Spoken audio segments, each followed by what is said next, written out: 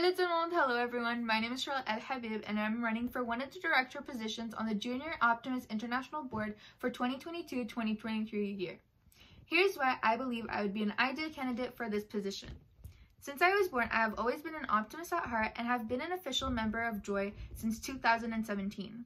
I've served in a few executive roles over the years, which include club secretary, club treasurer, and club president. This year, I am honored to have been chosen to be Secretary and Treasurer of the Junior Optimist Francophone Canadien, also known as the OFC. During my time in this position, I have participated in numerous meetings and fundraisers and have coordinated 2 assemblies.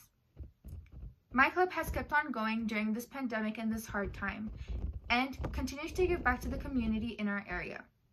So we have organized the flea tie blankets for the children's hospital in our area and the created of basic need boxes for women and children fleeing difficult situation, as well as many other activities.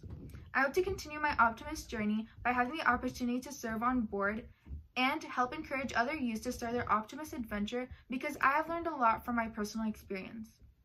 JOI has taught me to have a more positive mindset, which helped me tremendously on a daily basis. And I have learned that by giving to others, they also too become more optimistic from the help that we give them.